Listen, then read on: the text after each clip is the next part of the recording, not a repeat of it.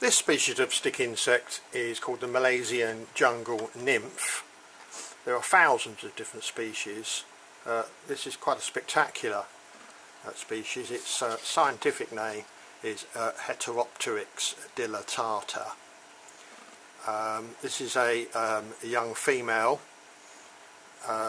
When they're younger, they're brown. This one is alive. A lot of stick insects, when you handle them, they play dead.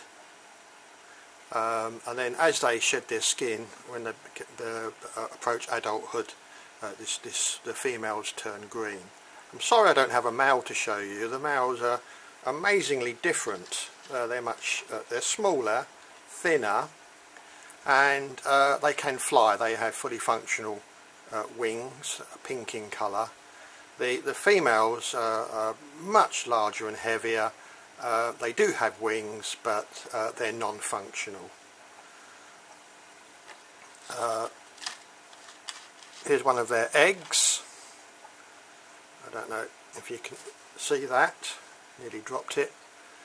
I don't know if you can see that there's a lid on one end. This species, if you provide a pot of soil, they will bury the eggs in the ground. I think the only drawback with this spectacular species is that you do have to be incredibly patient waiting for the eggs to hatch. They can take over a year to hatch. With this species I do collect the eggs and I put them in a pot of soil with the lid facing upwards, date it, and then occasionally spray it with water and wait over a year. But even after a year, don't give up on them. I've had some of these eggs hatch after 14 months. Here's an adult. She's quite old now. I think she must be nearly 2 years old. I don't think she's got much longer to go. When they're younger they can be very cranky. She's still a bit cranky even now. They're harmless, but they can kick you, and they can make a hissing sound by squeezing their wings together. As you can see, if I can try and get her settled, she'll settle down in a minute. There we are. It's a spectacular species, probably one of the biggest insects in the world. You can see the wings there. As I said, they're non-functional. She's much too heavy to fly. But I think, as you can see, they do look incredibly like leaves, and I think that they help her camouflage. This species of stick insect must be one of the easiest to keep. It's commonly known as the Thailand stick insect, but there are thousands of species of stick insect, and I've seen 4 or 5 different species all called Thailand stick insect. Its scientific name, it used to be known as Baculum thai. There seems to be a bit of a rethink. It's now known as Ramulus thai. I've kept this species from original stock for about 30 years now. Like most stick insects, they live about a year or so. The only problem I've had with them is occasionally I've been a bit embarrassed because I've got too many. The reason I like them is that they are bramble feeders, blackberry bush leaves, which is free and grows everywhere. The reproduction is sexual, so they have males and females. There are some stick insects that reproduce by parthenogenesis. There are no males, and that's a quite difficult thing to explain in primary schools. You do have to be a little careful handling them. Many stick insects, when they're disturbed, they will actually, as you've just seen, throw themselves on the ground. If you're not careful, they will actually detach a leg as well. They will survive that, but obviously we don't want that to happen. So I'm being very careful here. This one now is playing dead, acting dead. It's called death feigning. They just freeze. But she will, this is a female, she will come round in a second or two if I'm extremely careful. No, she's not going to play. Oh, let's be, as I said, you do have to be patient with these. They will actually settle down. There we are. Both the males and the females are flightless. They do not have wings, which is another advantage in my book. When they're young, they're green, and when they become adults, they shed their last skin, they turn brown. I've got a young one here. Well, let's show you an egg while I'm at it. The eggs, even the eggs are camouflaged to not look like an egg. But if you look at it with a magnifying glass, you will see that at one end there is a lid. I used to collect them for hatching. Now I don't even bother to do that. I just leave them at the bottom of the cage and they hatch by themselves. This species just drops the egg loose. They don't actively hide them or bury them. I've got a young one in here. It's probably going to be quite difficult to see on the camera. It's not playing ball. Let's try and pick it up. There we go, it's on my fingertip there. Can you see that? I think that's probably a young female, probably a few weeks old. So as I said, very easy species to keep. They don't require any special heating if they're kept in a typical indoor environment. I spray them with water every other day, and as long as they've got bramble to eat, you really can't go wrong with this species. She's fine. Let me just show you a male. Very easy to tell the difference between males and females. The males are much thinner, as you can see, very thin. That's an adult male. Quite often with stick insects that the females are larger than the males. So that's Ramulus Thai, the Thailand stick insect. If you're a beginner at keeping stick insects, I can't recommend this one too much. This species of stick insect is called the thorny devil, or the giant spiny stick insect. As I said before, you do have to be careful with common English names for stick insects, because there are many thousands of species, and some of them the same name is used for more than one species. I always try and learn the scientific name. This one is called Uricantha calcarata. It comes from New Guinea, New Caledonia, Solomon Islands, near Australia. This is an adult female. It's got an egg laying tube and ovipositor. The eggs, I'll try and find an egg here if I can pick one up.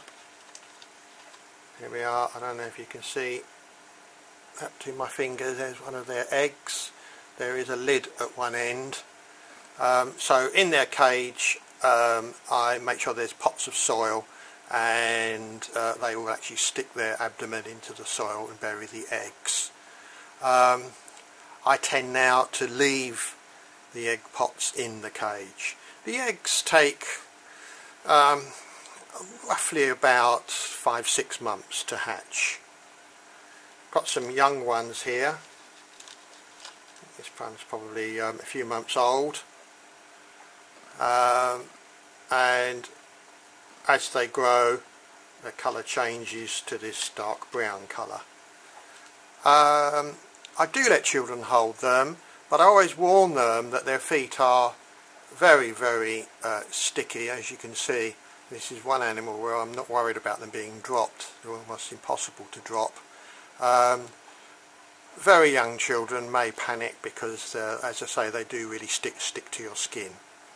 Very nocturnal species. In their cage I give them plenty of cover to hide under. During the day I've got about 30 in a cage, and during the day you don't see any of them because they're all hiding up. It reproduces sexually. There are males and females. I'll just show you a male. Both sexes are flightless. Here's a male. As you obviously doesn't have an egg laying tube, so fairly easy to tell the difference. I don't know if you can see. Can you see that spike coming out the back of its leg? I have heard it say that some people manage to get their finger caught in there and they get pricked by that spike. I've never had any problems, but just be aware that it is there. So that's Uricantha calcarata. Fairly easy species to keep. I've been keeping these for about 15 years now.